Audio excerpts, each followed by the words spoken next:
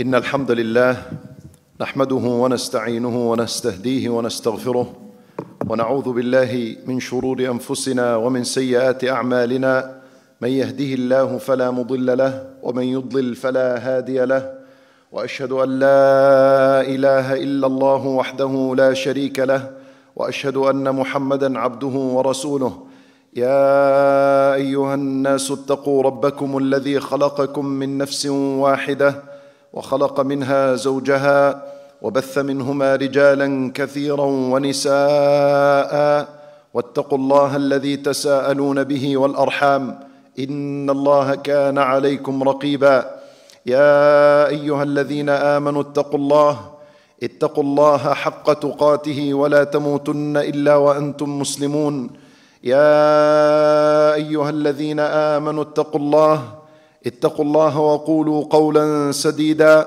يصلح لكم أعمالكم ويغفر لكم ذنوبكم ومن يطع الله ورسوله فقد فاز فوزا عظيما ثم أما بعد فإن أصدق الحديث كتاب الله جل وعلا وخير الهدي هدي محمد صلى الله عليه وسلم وإن شر الأمور محدثاتها وكل محدثة بدعة وكل بدعة ضلالة وكل ضلالة في النار أجارني الله وإياكم من النار. All praise and thanks belongs to Allah subhanahu wa ta'ala, and may the peace and blessing of Allah be upon His fervent and final messenger Muhammad sallallahu alayhi wa sallam.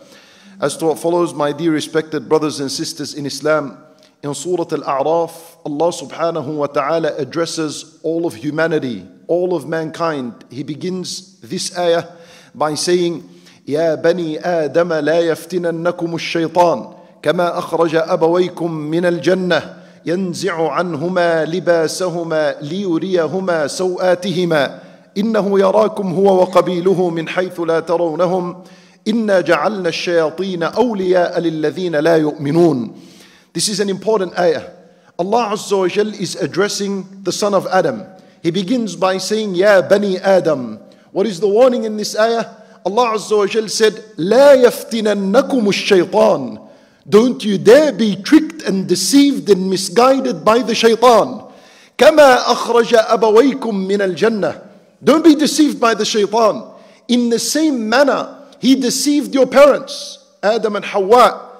And as a result, when they fell into his trap, they were removed from the paradise. And what happened as well? ينزع عنهما libasahuma. Because they fell into the deception of a shaitan, as a result their clothing came off and they saw each other's privates. And this was the first time it happened in the history of mankind. What does it mean that Allah Azza wa Jal says, do not be deceived by a shaitan? In the same manner he deceived your parents. This is the question. How did the shaitan deceive Adam and Hawa? So that if we learn and we notice and we see it and we observe it, we're able to keep away from it. In the same manner as shaitan deceived Adam and Hawa, he does the same thing to mankind. When you're equipped with this knowledge, when you know how the shaitan deceives mankind and makes them fall into his trap and tempts them towards sin and evil, when you know how he does it, you've got great knowledge. You're able now to keep away from his plan and his deception. Very simple. How does he do it? In two words. زَيَّنَ أَعْمَالَهُمْ. He decorates the evil. He beautifies the sin. This is exactly what he does. So look at the story of Adam and Hawa. As they are in the paradise, roaming freely, eating whatever they like, a shaitan came to them. Allah Azza wa Jal had told Adam, prohibited him from a specific tree. لا تقربا هذه الشجرة. There was a tree in the paradise. This is haram. Do not come near it, ya Adam. Don't touch it. Don't eat from it. Don't even come near it at all. And the paradise is huge. It's vast. Enjoy wherever you like, but this tree don't come. Look how the shaitan gets him there. And this is the first time mankind would be exposed to the deception and the trick of a shaitan. It has never happened before this. So Adam has no guidance in terms of what the shaitan does to mankind. Like we have now. We're learning from his story. He said to Adam alayhi salam, as Allah Azza wa Jal mentions in the Quran, هل أدلك على شجرة الخلد وملك لا يبلى? This is how he tricked him. He said to him, shall I point you to a tree that is called Shajaratul Khuld wa Mulkin La Yabla? This is the eternal tree. If you were to eat something from it, you will live in here forever. And it would be a source of Mulkin La Yabla. It would be a source of everlasting kingdom. You will never ever leave this place. You will have permanent residence in the paradise. Look how he decorated the sin. This is something mankind desire. Permanency. I want to live, and I want to live long, and I want to be rich, and I want to have the treasures of the world. This is something Allah instilled within us, right? Which then Allah Azza wa Jalla would give mankind when He puts them in the paradise forever. But the idea is this. He came to Adam and He beautified a dirty, nasty, evil, wicked sin. He beautified it. If you go there, you will live forever in the paradise. Bit by bit, فَدَلَّاهُمَا بِغُرُورٍ. And he ended up there and he ate from this tree. Obviously the clothing came off, and as a result, it was a reason for why he was removed from the paradise. This is the nature of sins. The more you engage in sin, the further away you are from the paradise. This is exactly what a shaitan does today to mankind. He decorates the sin. He beautifies the sin. When Nabi sallallahu alayhi wa sallam informed us, and he told us that at the end of time, and we see this today, that al-khamr yusammunahu bighayri ismihi. The sins will be given names other than their original names. Al-khamr, alcohol, it's called and referred to as spirits. In Arabic, in the Arabic world, it's called mashrubat ruhiyya. Spirits, heck, to deceive mankind that this is, even though Allah called it khamr. Look how difficult the word is in itself. Just pronouncing the word already indicates that this is something condemned. Khamr. So it's called spirits among the people. And the shaitan has deceived them to think that Thursday night, Friday night, Saturday night, go to your bar, drink this khamr, and this uplifts your spirit. It removes the stress away from your life. Same thing with cigarettes and vapes and shisha and tobacco and all of this. Ash-shaytan has decorated it for the people. Are you stressing in your life?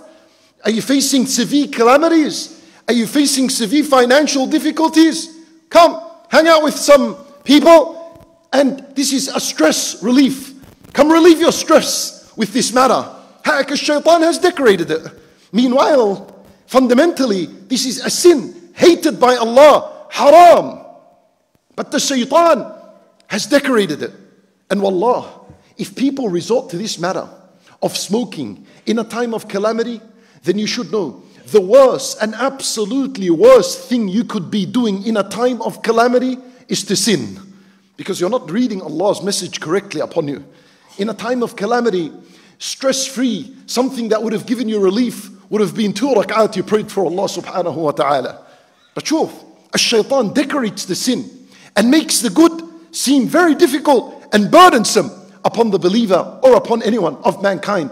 لا يفتننكم الشيطان. Az-zina today is referred to as personal service. Drugs and what they have names. Ice, speed, ecstasy. Look at these names. Ecstasy means happiness. How did it go from drug to a good, positive name? And ice, it sounds like something refreshing. And speed, it sounds like something is going to give me energy and some motivation. Heck, this is the nature of a shaitan. He takes al-haram, he decorates it, and he gives it some name, and he brings it out to the people. Come towards it. But the believer should be careful, should be aware, should be smart, should know the sin for what it is. No matter how many names it's painted with and given, it doesn't change the fact that it is a sin. لا يفتننكم الشيطان كما أخرج أبويكم من الجنة ينزع عنهما لباسهما ليريهما سوآتهما. Subhanallah, this is the effect of sins. When Adam alayhi salam approached the tree, and he didn't even eat from it. He only tasted. Allah Azza wa Jal says, فَلَمَّا ذَاقَ الشَّجَرَةَ. They tasted only. He pulled out something from the tree, and he put it onto his teeth, and he just tasted. Just the fact that he tasted something from the tree, his clothing came off. And their shames, their privates were exposed to each other. Yani, the idea is that when Allah Azza wa Jal loves the believer might approach a sin. But Allah's love for him, He'll keep him away from the sin. He will not enjoy the sin. The believer is not supposed to enjoy the sin. What enjoyment is there in just tasting a fruit from a tree? He didn't even chew it. He didn't even swallow it. His body wasn't even nourished by what he had tasted. Just the dhaqa, bas. And then the punishment came. The punishment came. The clothing came off. Allah Azza wa Jal loves the believer. He keeps him away from the sin. And this is the attitude. When you find yourself at the doors of a sin, when you find yourself, you have approached the sin. If it was a cigarette, it should be and then throw it. Like Adam, dhaq, and he threw it. This is how it is. The believer should always be aware and careful. When you've approached the sin, knowing it's a sin, don't spend too much time there. Don't allow your body to enjoy it. Don't allow your body to be nourished and nurtured by this sin. The believer should run away immediately. Keep away from it. And seeking Allah's forgiveness was istighfar. If that's the case, alhamdulillah, you're doing good. This is exactly what the believer should be.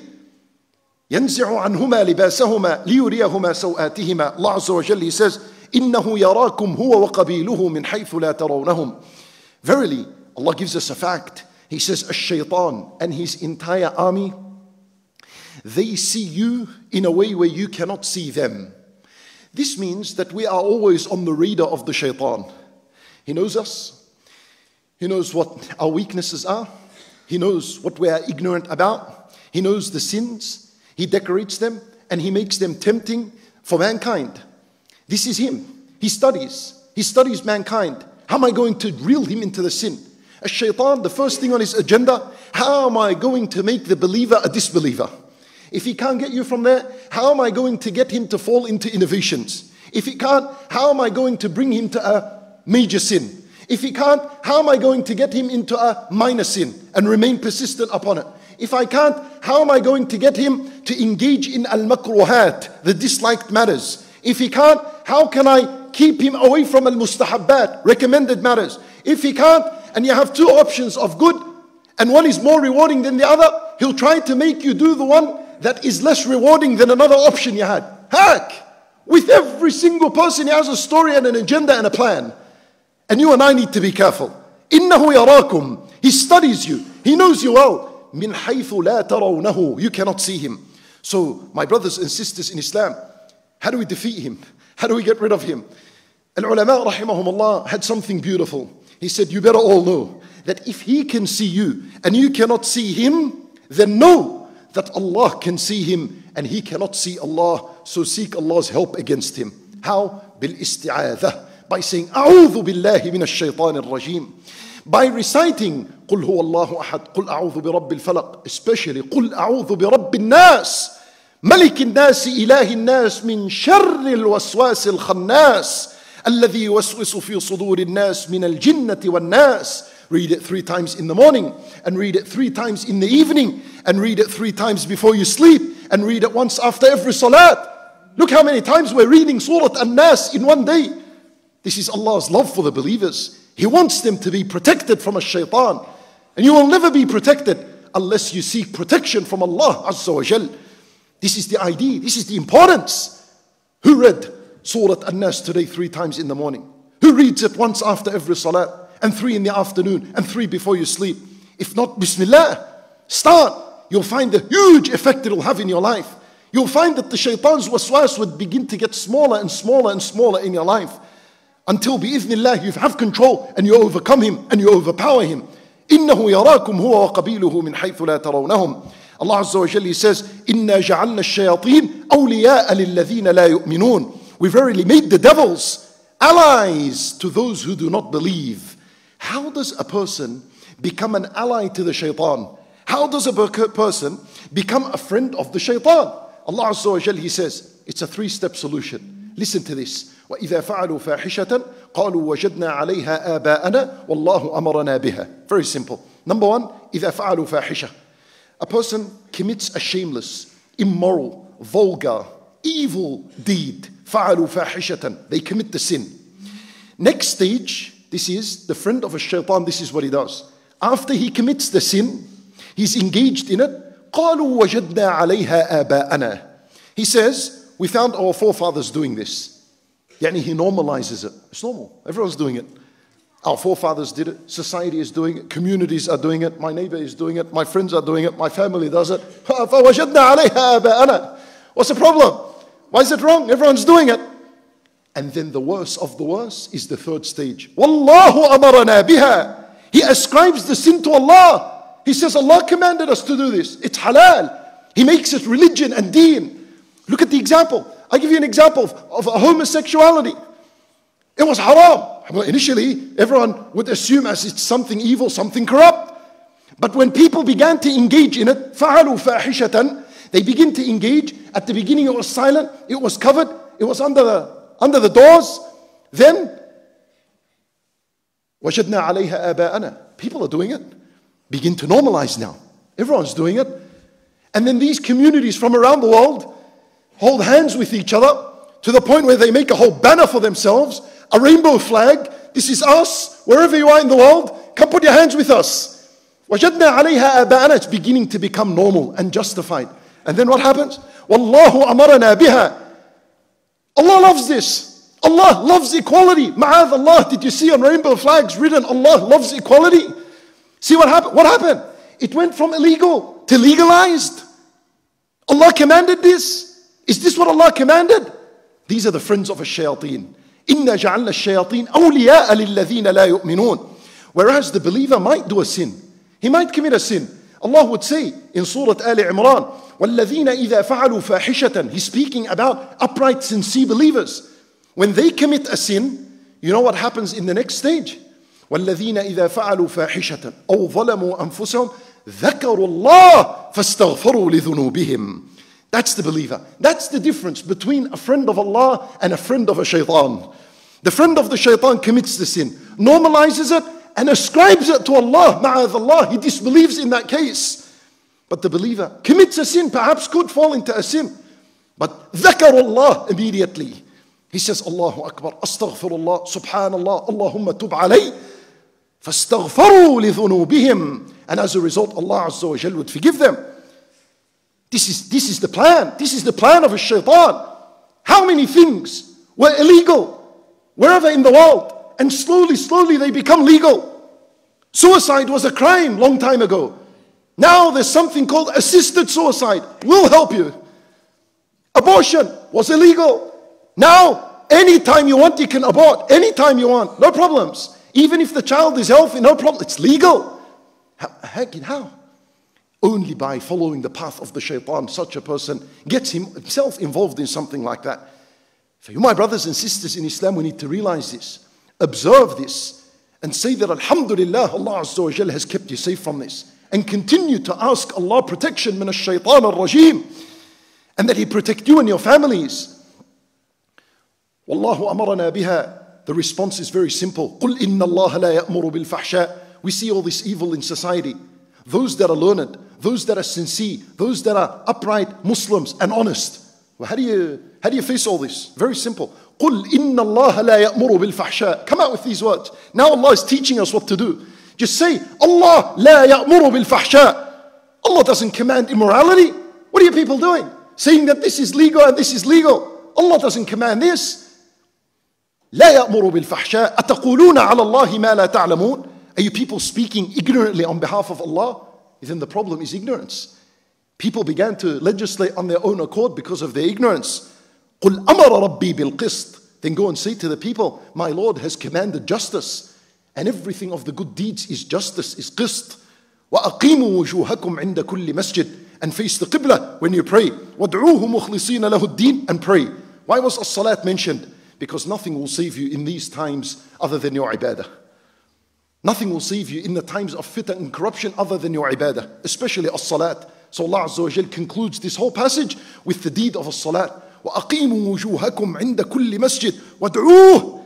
Call out to Him, مُخْلِصِينَ لَهُ الدِّينَ, with sincerity. كَمَا بَدَأَكُمْ تَعُودُونَ. The end of the day, two parties, فَرِيقًا هَدَى وَفَرِيقًا حَقَّ عَلَيْهِمُ الضَّلَالَةِ. There is a party that Allah Azza wa Jal has guided. We ask Allah Azza wa Jal to guide us. And another party, حَقَّ عَلَيْهِمُ الضَّلَالَةِ, written upon them is misguidance. Why? إِنَّهُمُ اتَّخَذُوا الشَّيَاطِينَ أَوْلِيَاءَ مِن دُونِ اللَّهِ, because they took a shayateen as friends for theirs besides Allah. That's a calamity.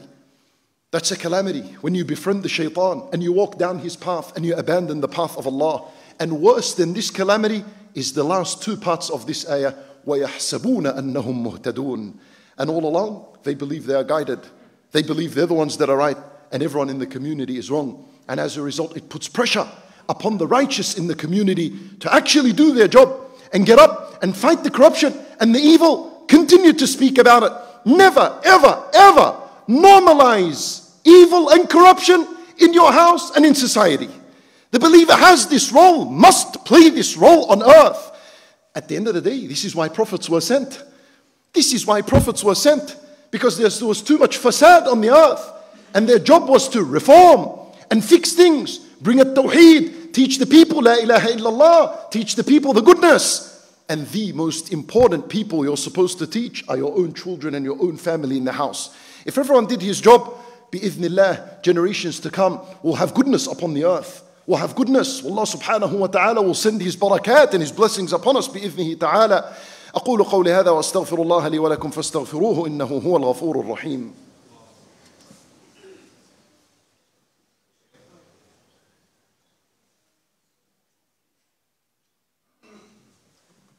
الحمد لله وحده والصلاة والسلام على من لا نبي بعده وبعد.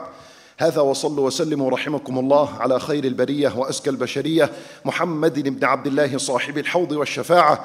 فقد أمركم الله تعالى بأمر بدأ فيه بنفسه وثنى بملائكته المسبحة بقدسه وأيها بكم أيها المؤمنون فقال عز من قائل إن الله وملائكته يصلون على النبي يا أيها الذين آمنوا صلوا عليه وسلموا تسليما. اللهم صل على محمد وعلى آل محمد كما صليت على إبراهيم وعلى آل إبراهيم إنك حميد مجيد وبارك على محمد وعلى آل محمد كما باركت على إبراهيم وعلى آل إبراهيم إنك حميد مجيد. اللهم أرنا الحق حقا وارزقنا اتباعه. اللهم أرنا الحق حقا وارزقنا اتباعه وأرنا الباطل باطلا وارزقنا اجتنابه. ربنا تقبل منا إنك أنت السميع العليم وتب علينا إنك أنت التواب الرحيم. عباد الله إن الله يأمر بالعدل والإحسان وإيتاء ذي القربى وينهى عن الفحشاء والمنكر والبغي يعظكم لعلكم تذكرون. فاذكروا الله العظيم الجليل يذكركم واشكروه على نعمه يزدكم ولذكر الله أكبر والله يعلم ما تصنعون. الله أكبر الله أكبر. أشهد أن لا إله إلا الله. أشهد أن محمدا رسول الله. حي على الصلاة حي على الفلاح. قد قامت الصلاة قد قامت الصلاة. الله أكبر الله أكبر. لا إله إلا الله.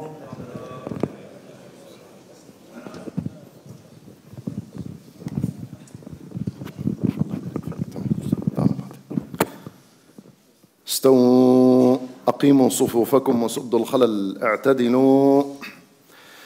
الله أكبر.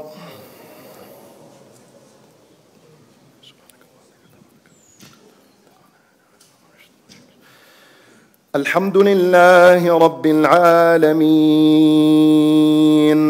الرحمن الرحيم مالك يوم الدين إياك نعبد وإياك نستعين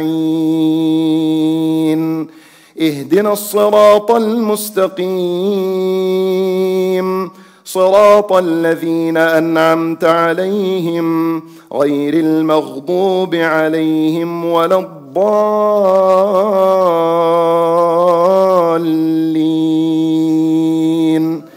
آمين. قد أفلح من تزكى وذكر اسم ربه فصلى بل تؤثرون الحياة الدنيا والآخرة خير وأبقى إن هذا لفي الصحف الأولى صحف إبراهيم وموسى. الله أكبر.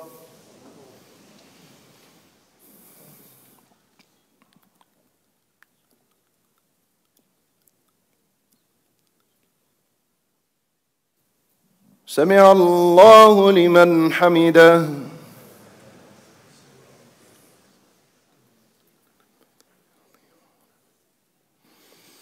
الله أكبر.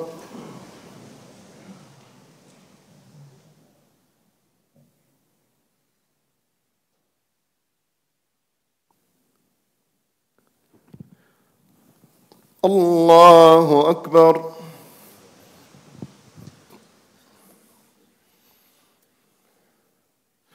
الله أكبر.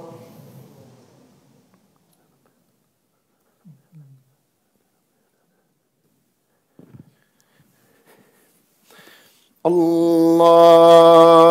أكبر. الحمد لله رب العالمين الرحمن الرحيم مالك يوم الدين.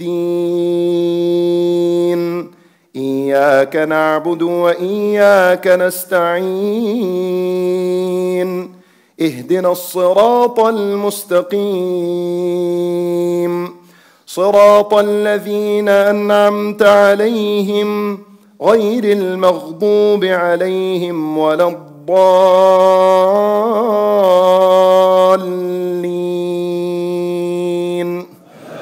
آمين. أرأيت الذي يكذب بالدين فذلك الذي يدع اليتيم ولا يحض على طعام المسكين. فويل للمصلين الذين هم عن صلاتهم ساهون الذين هم يراءون ويمنعون الماعون. الله أكبر.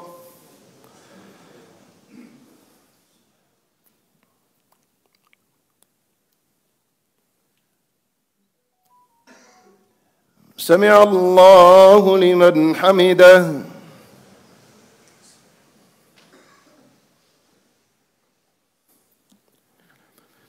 الله أكبر.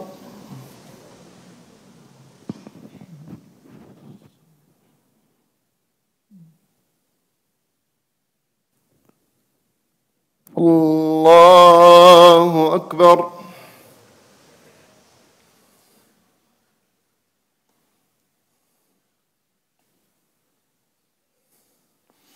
الله أكبر.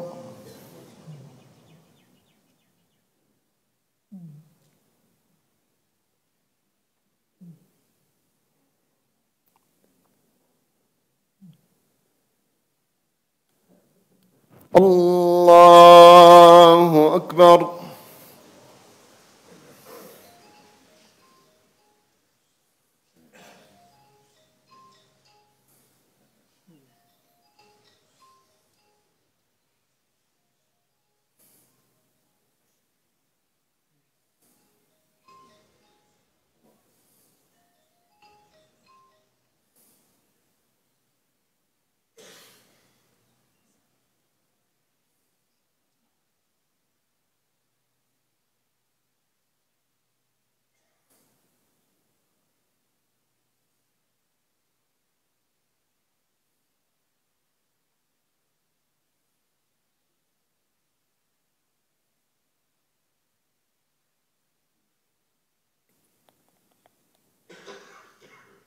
السلام عليكم ورحمة الله. السلام عليكم ورحمة الله.